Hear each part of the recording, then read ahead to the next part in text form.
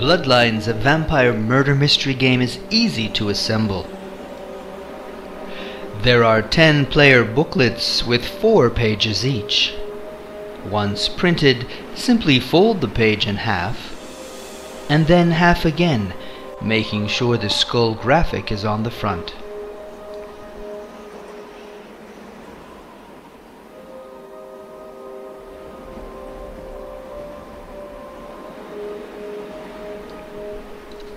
The booklets are put together in round order.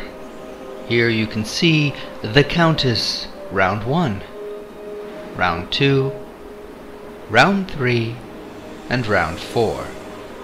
Stack the 4 pages in order, and then using a stapler, staple along the edge of the booklet.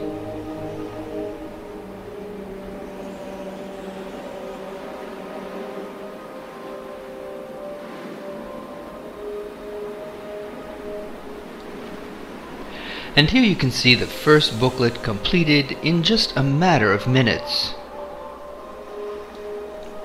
And now let's move on to the clues. There are 12 clues to print. Each is clearly marked as to which player's booklet it is to be inserted into, along with which round. Here we have Charles Hunter's clue, round 4.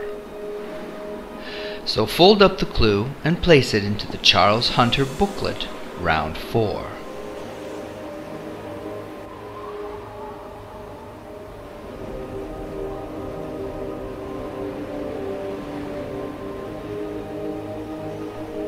Along with the round marked on the top right side of the page, it also states, "Insert clue here" at the bottom.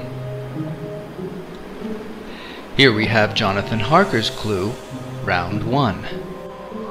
So again, fold up that clue and insert it into the Jonathan Harker booklet, round 1.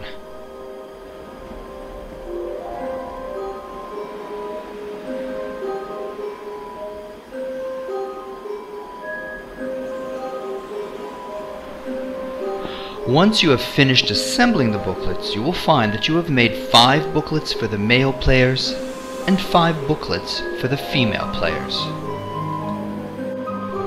Next, we'll print out the 2-page solution that you can fold up and put into an envelope for use at the end of the game. There's also the last will and testament of Count Aphias Blackwell. I've included 2 versions that you can choose from, one that's a bit easier to read and a second graphic version.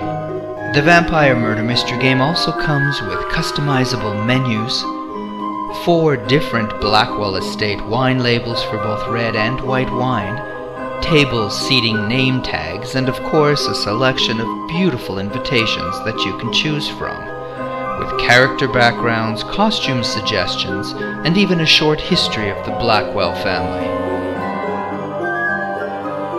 So now you have everything that you need to create a fantastic evening for your friends.